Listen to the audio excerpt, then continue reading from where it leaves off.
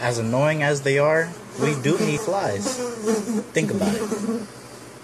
Without flies, there would be nothing to feed lizards.